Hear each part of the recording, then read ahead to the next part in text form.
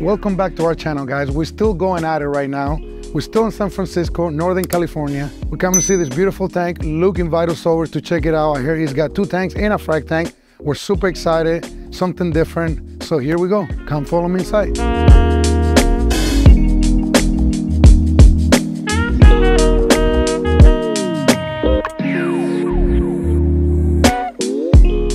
How's it going, man? Good to see you, buddy. Good to see you. We made it, man. Thank you for inviting us over, man. Appreciate you coming over. Oh, no, thank you very much, man. I'm pretty impressed already. Just walked in. Actually, I'm lying. I walked in 10 minutes ago and I've been playing with 4 of his dogs. Anyhow, it looks fantastic. I'm gonna put you immediately into the meticulous club because I can tell how clean everything is, how organized everything is. I love it. So let's start with the main thing. This is a Peninsula tank? Yep. Is this made by Waterbox? Yep. And what model is this? It's the 62.6, so it's 186 gallons. Okay. And it has a 20-gallon frag tank plumbed into it. Okay, and that's the tank over there on the other side. Yep. And what's the dimension of this tank? I want to say just by looking at 60. 60? Yep, by Okay. 26. 60 by 26. And tall is maybe like 24, 26, something like that. Something like 26 maybe, I want to say. It seems pretty tall. So beautiful tank, and I love the rimless. It seems like everyone's going rimless nowadays. Yeah. I gotta ask about these lights. Which lights are these? They are the reef breeders. Okay. Inside of a T5 hybrid, and it has the new Orphic or 3 bars. And it works great. How long have you been it running? works great. This tank, like 3 years, but I've had reef breeders for probably like 4 or 5 years now. I started with that tank over there. And how long you been in the hobby, Luke? About 6 years now. 6 years. Yeah. Oh, wow, you're doing a really good job, especially for being so new at this. Appreciate it. Really good job, seriously. Thank you. And then is that a pair of mandarins you have? Yep, they're mating right now. Oh my gosh, I'm jealous. Yeah. How did you buy them pair up, or they ended up pairing I together? bought them separate. And you put And them they in paired there? up. Wow, that's incredible, buddy, incredible. Yep. And what kind of antheas you have there? I see you have 1, 2. They're the Leartail or Lyre-tails? Yeah. Lyre-tails? Yeah. Okay, and you got 1 Quite male? a few of them. Yeah, 1 male, ton of females. Oh, you got more over there, I see. Yeah, they're everywhere. Also, I see you got a blonde nasal, you got a purple tang, Purple tang, powder blue, yellow tang, regal tang. That's actually a yellow Scopus Yellow hybrid. Scopus, got you. You also, as you see, a regular firefish, pajama cardinals, a couple of them, they're huge. Yeah, they're I love them. yeah, They they're just cool. float, They they're just hang out. And can we talk about some of your feeding? Do you feed algae? Yep, nori like every other day. The TDO pellets. Okay, gotcha. Yep, I mean, they make the Anthias look really nice. A lot of my friends come over and they're like, wow, my Anthias do not look like They that. look flawless, buddy. Oh, yeah. And all your fish look flawless, if you ask Yeah, me. they all look very healthy. They look super, super happy. What about water chemistry? Can you tell me a little bit of what are your additives? What are you dose on a regular base? So this tank runs off calc and supplements with a calcium reactor. And then I just started doing the reef moonshiners. But before that, it was, it's actually plumbed under the house to the garage with a big tank out there for holding salt water. And I was doing auto water changes daily. So one thing I like is your style of adding corals is different than mine. I jam pack my corals everywhere, kind of like that. Like if they can fit, I don't stop them until there's no more room. Yeah. And I can appreciate when someone runs a reef tank like this because it allows the coral to turn into an actual colony. Right, yeah. Versus by the time my colony might turn into like that one right there, that tenuous that you have there, and it's already too big because it's collapsing with the expression. It's touching something else right next to it, and they start stinging each other, and it's constant trimming, and the coral never gets to reach a level of like, I don't know, 8, 10, 12, 14 inches across to be something right. Right. But you have to have patience to practice this, so kudos to you. You know? Thank you. You got the good old grafted cap. Yep.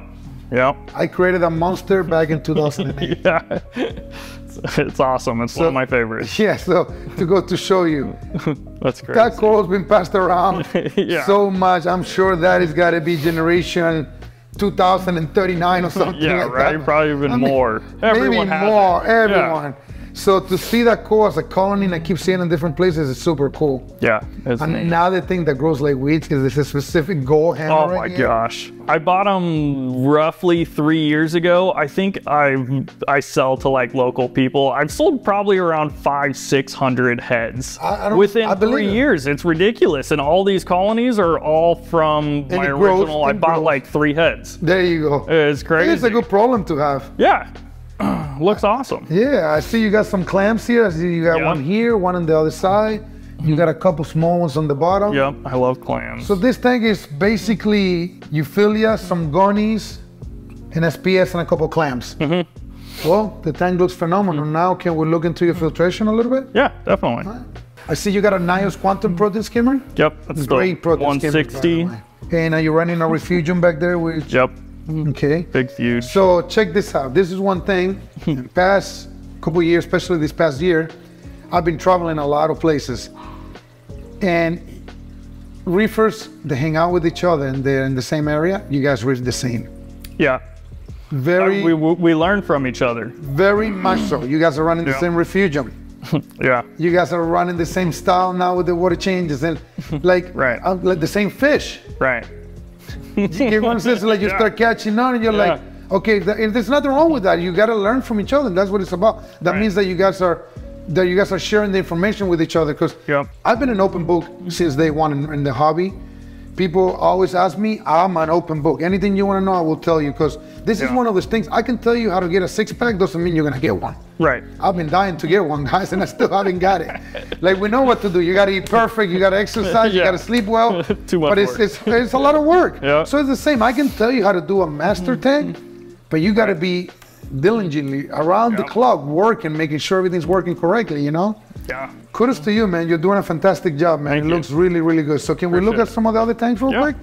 And don't forget, guys, throughout this video, we're gonna hide an Easter egg of Casper somewhere. I won't tell you where is that.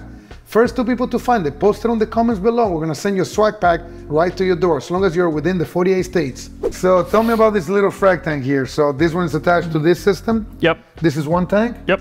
Nothing to do with the one behind you. Correct. Okay. Different stuff growing out. Some frags from here, but just more space to grow things out. Looks beautiful, man. You're killing Thank you. it. Looks so good. Especially kudos to you for doing it for 5-6 years. Like you say, 6 years. Most people are still trying to catch on to what to do in the first 3. You know. There's so much to learn. I still learn learning. stuff every day. Listen, this is my 3rd time that I'm doing a tour today. Every tour that I'm doing, I'm picking up little bits and pieces. So this calcium reactor right here is the geo reactor, it's a double chamber. Yep. And this is dosing basically this tank right here. Exactly. And this is your cog reactor right here. Yep. Man, I'm telling you, it's so beautiful how you keep this so clean. Thank you. So what do you got here? So this is the new Gen 2 Red Sea Reefer. Okay. It's the Red Sea Reefer 250. Why set up 2 and not a bigger one? So I started with this one, and when I moved into this house, this was a temporary tank. And I set this tank up with keeping in mind that I want to just run this tank. And this tank always did so well. And when this tank was set up and ready, I couldn't break this tank down because it was doing so well. And it's Gotcha. always done so well. Even when I changed everything out, a few months later, everything was ready to put coral back in it. I even added new rock and changed a bunch of stuff. And it's just, the rock in here is, 6+ years old.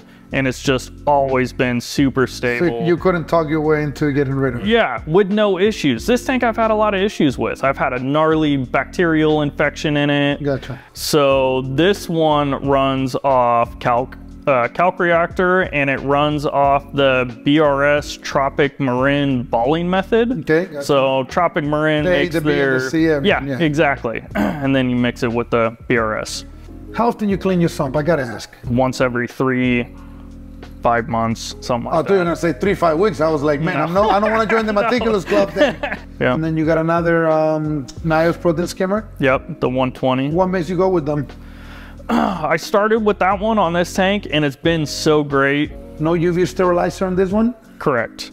Even though this one runs a UV sterilizer, it's not on. So I run them in the beginning, just so I don't have make to sure deal they with fit. issues. Yep, exactly. Cool. Like- And then I turn them off because I do feel like they also hurt some beneficial stuff. True. They can too. Last but not least, you told me you got a beautiful frag tank in the garage, and you got a little water station. Can we go check it out? Yep. Right, let's do it. Saltwater mixing station, also controlled through the Apex. The RODI unit is controlled through the Apex, so it does a automatic flush every hour for 1 minute. It has a optical sensor for when it gets full, it'll automatically turn off. These are the dosers that do the automatic water changes for inside that I no longer do. I run a filter on it to clean the salt before it goes into the tanks, just to get it crystal clear. Is this a custom frag tank? No, it's the 50-gallon lowboy. This is connected, or this has got its own sump? It's got its own sump. It's connected through the Apex. But so the water, this is its own system? Yes. Receiving / quarantine system? Yeah, exactly. Like yeah. What lights are you running on this? These are aqua illuminations? Yep. What kind are these? These are They're the 52s. Hydros 52s? Yep. Okay, and you got 4 T5s and yep, you got... T5s, and this is one of those Alibaba LED lights. It works, right? Yeah, Affordable? it works, yeah. And you only have one? Yep. Okay. Just threw it on there to see what it would do. And anything that you do different on the system versus that we talked about on that one? This system runs on just calc. Calc? And yep, water change every once in a while. And then you have the Trident as well. Yep. You have a chiller. Why? This obviously is not under AC. Is that what it is? Right. So but I never use it. Even though the garage gets, it gets over 100 degrees, I have fans over all my tanks, and the fans keep everything cool, even in 100-degree heat in the garage. I'm impressed. The chiller never turns on. Then can we look at the filtration real quick? Yep. Chaeto Refugium, the Curve 5, protein skimmer. Bubble Magus on this one. Yeah. What are you using for a return pump? It's the Simplicity. Simplicity? Yeah. They've been great. I've had one on the Red Sea Reefer for 6 years. 6 years? Yeah, and it's been awesome. Buddy, thank you for inviting us over. I'm super impressed. You're officially in the Meticulous Club. I hope you guys really enjoyed this episode. I think his tank looks fantastic. Don't forget to subscribe to our channel. Give us a like, post some comments below. We're kind of tired. It's late. We've been running around all day. We're going to go to sleep now. Stay tuned. I'll see you guys on the next episode.